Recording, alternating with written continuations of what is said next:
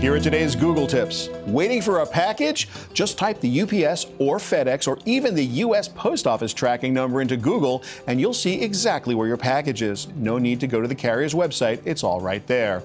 Now, let's say you want to search for the word shirt but not shirts. Just type plus shirt and Google will limit your results to only the word shirt. It works with any word. The minus sign also works that way. If you want to search for the word virus without the word computer, just type virus minus computer and the results won't make you sick.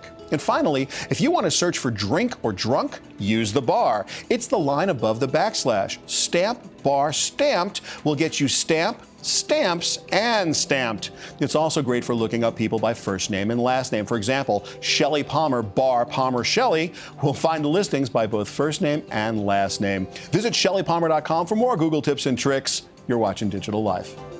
Watch Digital Life with Shelly Palmer Tuesdays at 10 p.m. Eastern on WNBC's New York Nonstop, or catch it online anytime at ShellyPalmer.com.